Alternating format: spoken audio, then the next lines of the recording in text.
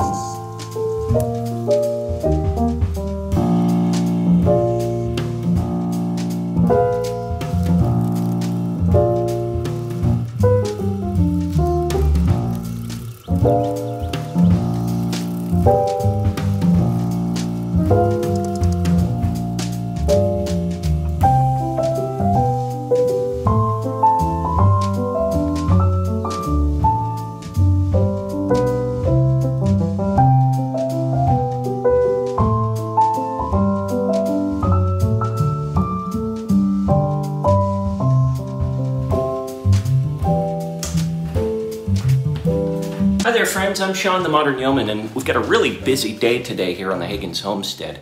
Before we get into it though, let's get some water because it's a really hot day out there. So I've been using these little hydration tablets. Basically you take one of these and you put it in your water jug and then you pour your water on it, and they seem to be working pretty good. I'm not sure exactly what all is in them. Electrolytes, I guess.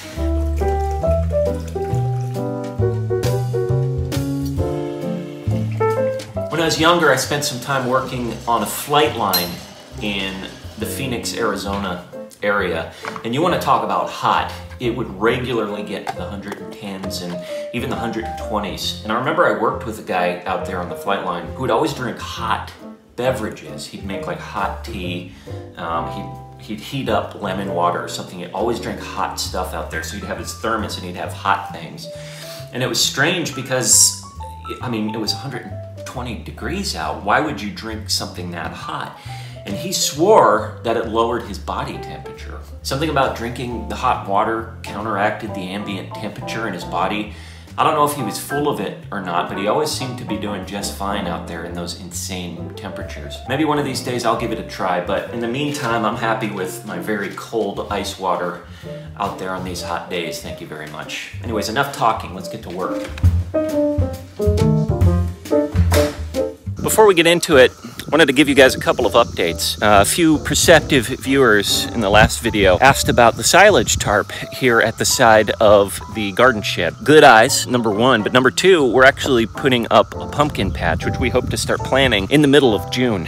So I actually busted out a lot of the old silage tarp that I used for the main garden area, cut it up to size, and laid it out over this area. So we hope to, right now we've actually got a few squash growing here already, and we're calling it the squarea, the squash area. But we want to add some more melons, things like watermelons, and eventually pumpkins. And if we harvest them in the middle of June, or not harvest, if we plant them in the middle of June, we're hoping to harvest them sometime in the fall, which is perfect pumpkin season. So we're going to leave this silage tarp here for the next month. And by mid-June, mid to late June, we're going to peel this thing off. Hopefully all the grass underneath, grass and vegetation underneath will be dead, and we can start planting pumpkins here.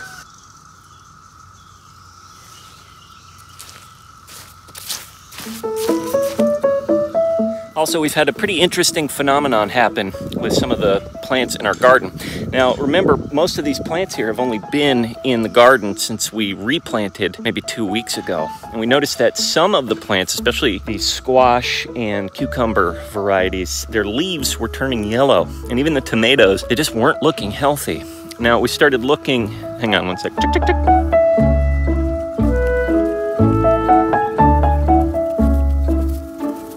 We started researching, why are my plants turning yellow? They're still alive, but they're turning yellow and they're just not looking all that healthy.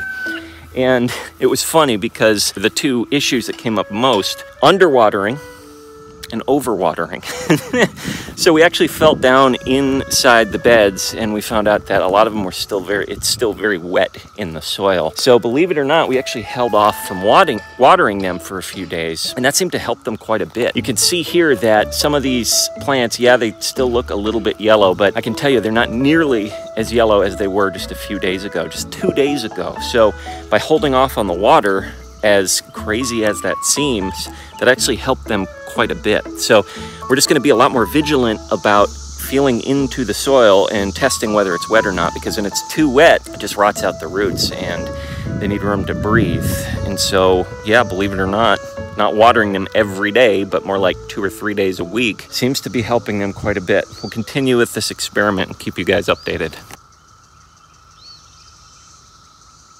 Okay, so it seems like every time I walk outside, my industrious father seems to have embarked on a brand new project. And that's definitely the case today. Let's go see what he's up to.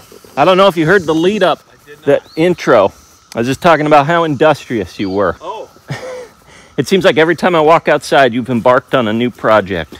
Well, what have we got going on today? Boy, that's a lot of beer cans. Yeah, previous occupant was a big fan of the barley malt. So you're pulling up the deck. Yes. The back deck.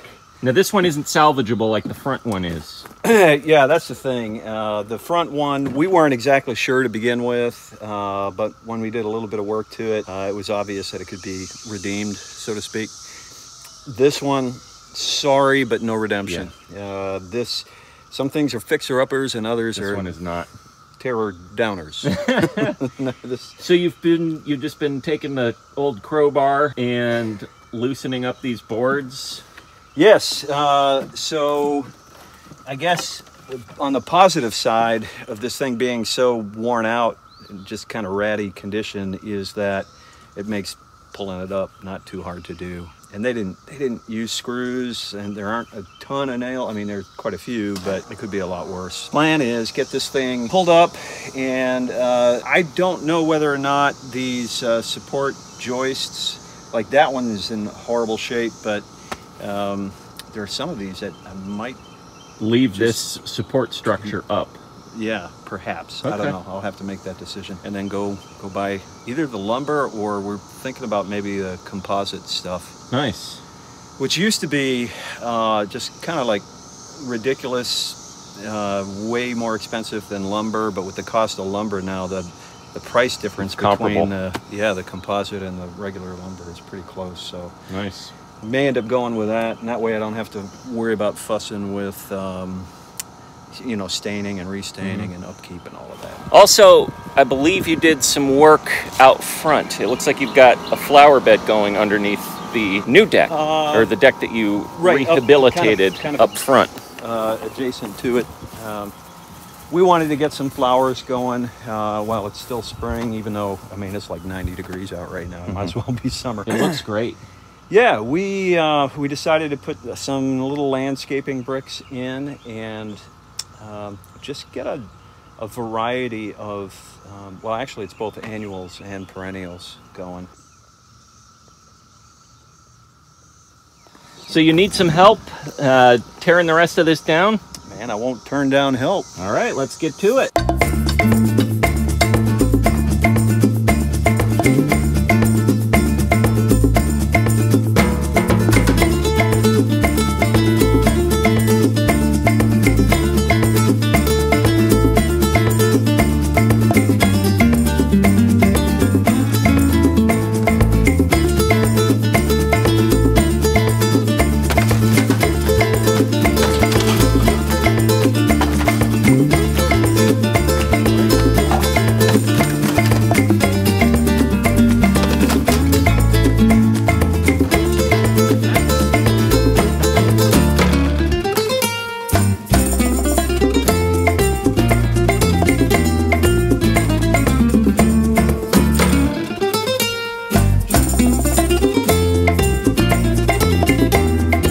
Well, Dad, on the one hand, it's gratifying to get this old deck up in a matter of half an hour. Yeah.